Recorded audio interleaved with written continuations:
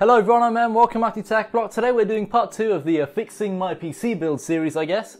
This time, this is going to involve the community here on TechBlock. So I asked you guys to give me suggestions and solutions on how I can go ahead and resolve this USB problem. So I've gone ahead and gathered and screenshotted like 70 of your solutions, I guess. So let's go ahead and read some of the wonderful suggestions that people have given me. So, Jack here says, hey, the reason it is boot cycling is that all the USB ports, monitors, and RGB connectors take a lot of power. So does your PC while booting up. So that causes the PC to not boot. You need a larger power supply.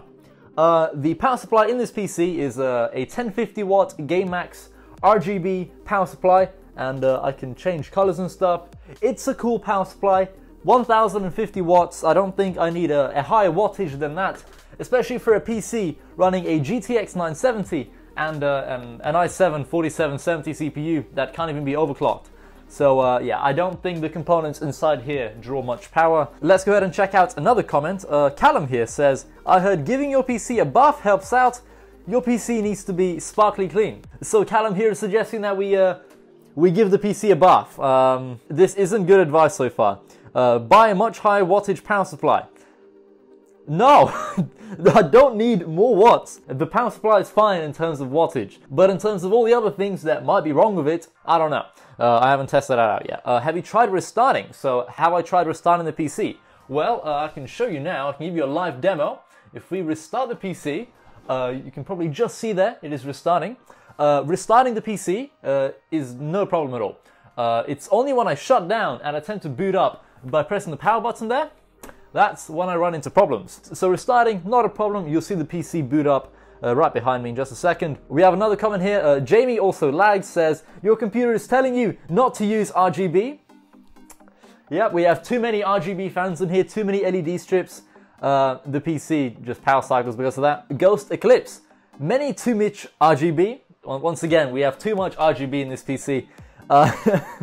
I believe you have so many RGB lights and 4 monitors that probably your motherboard or your power supply can't handle all of them. Maybe you just need the upgrade earlier. The monitors aren't powered by your PC power supply. The monitors have their own power supply. Yeah, we do have a lot of like RGB lights in here, including, you know, this NZXT LED strip here. So during the process of me like, you know, diagnosing this, if it is a hardware problem, I will disconnect NZXT's LED strips and NZXT Smart Hub entirely and see if that fixes the problem, but I kind of doubt it will.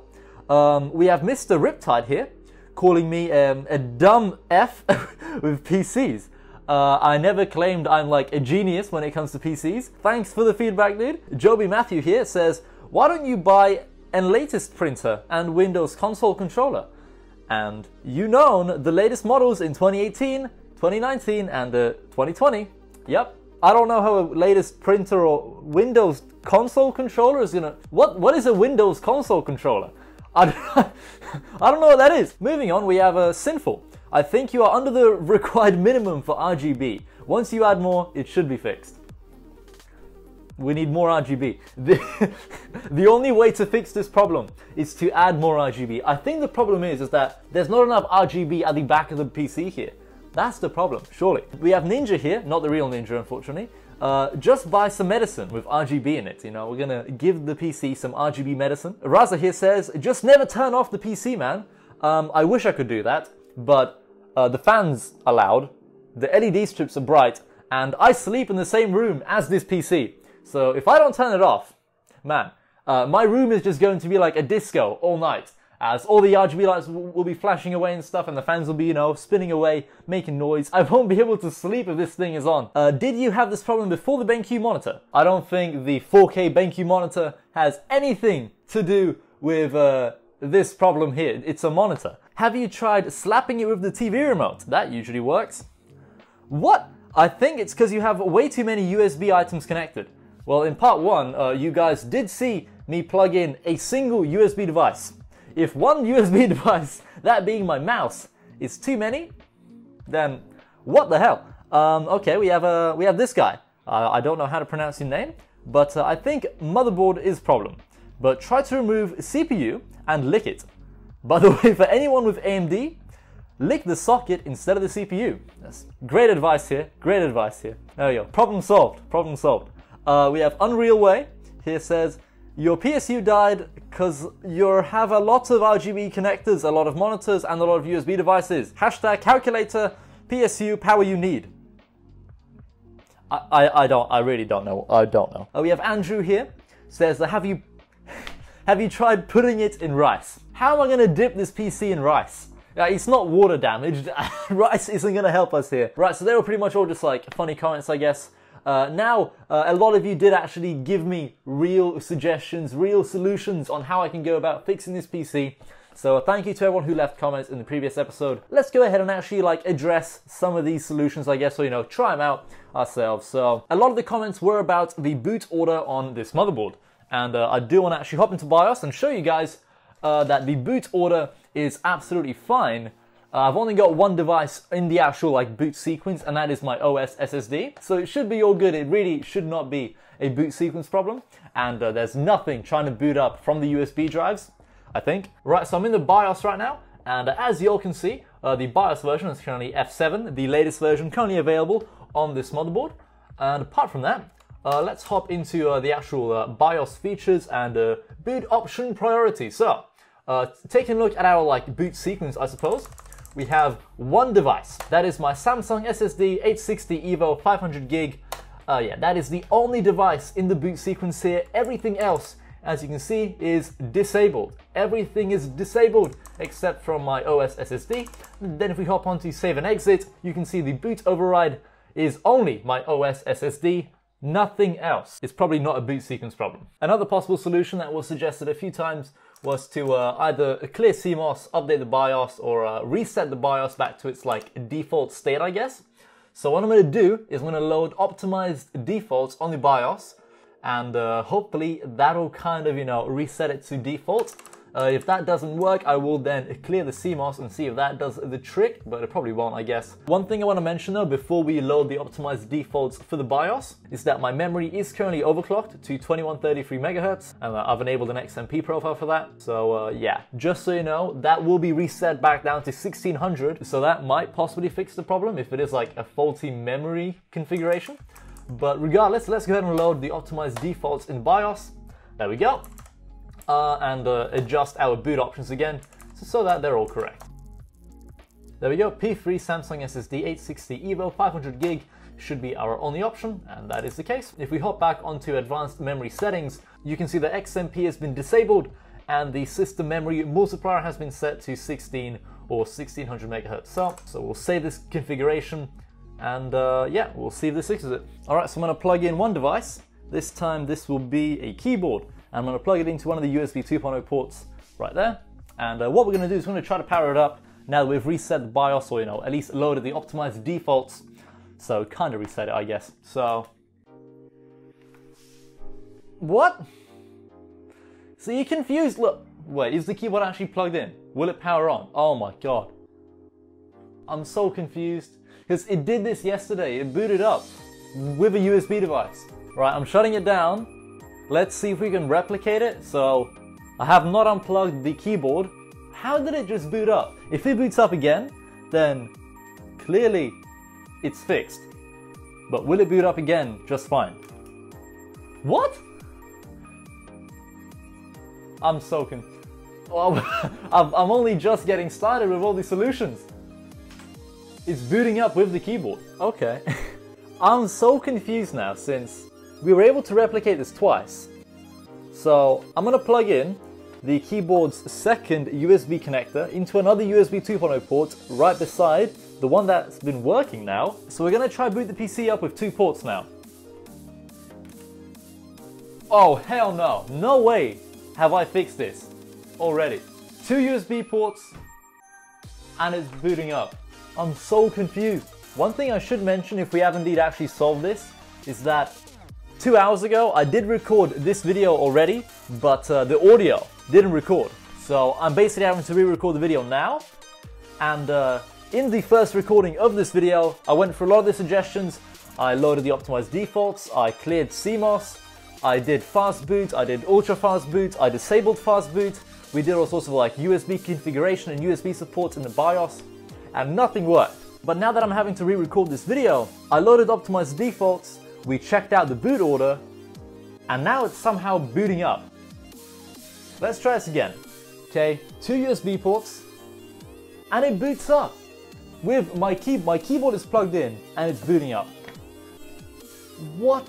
Right, so I've learned one thing so far, I guess, as I don't know if this is actually fixed, but these 2 USB ports for my keyboard seem to be working fine.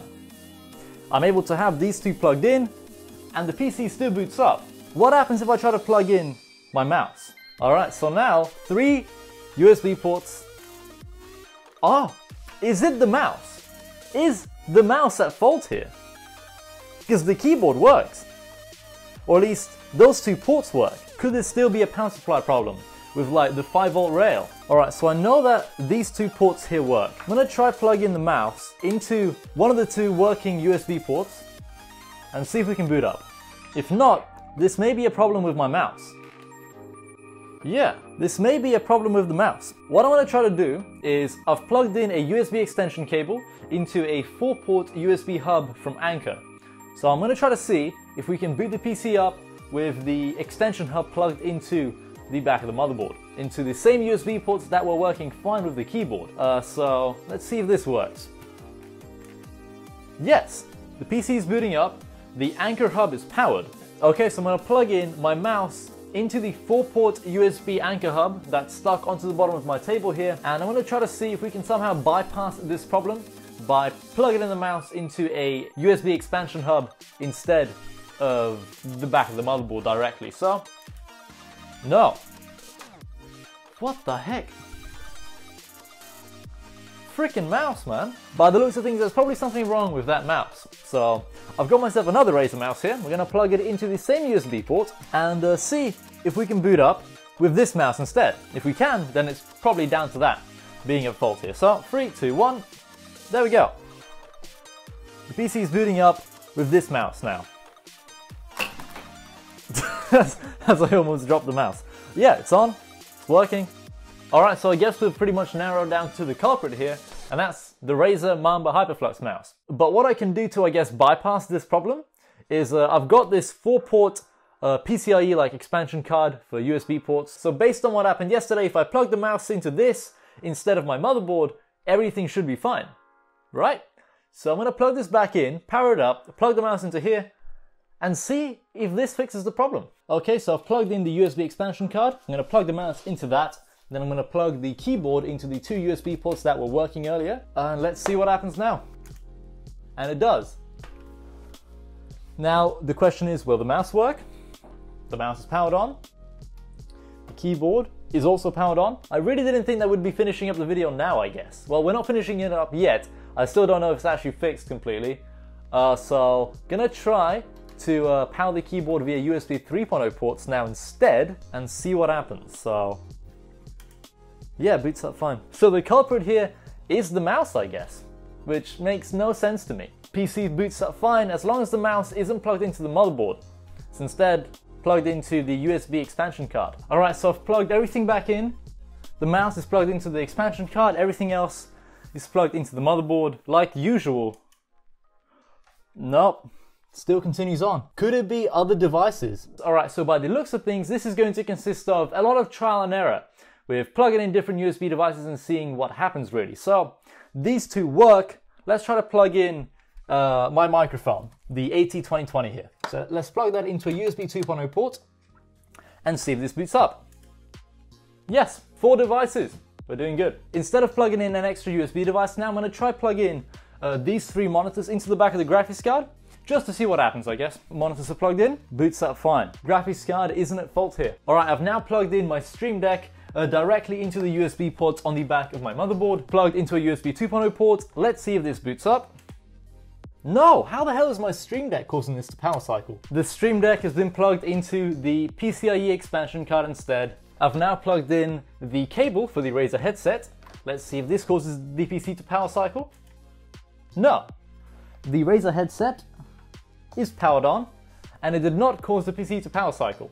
Now for the final test, and hopefully we can end the video here with everything being resolved. I've plugged in both the keyboard wires, as it does have 2 wires, into 2 USB extension cables that plug into somewhere. They're extension cables and I have a lot of them, so Yep.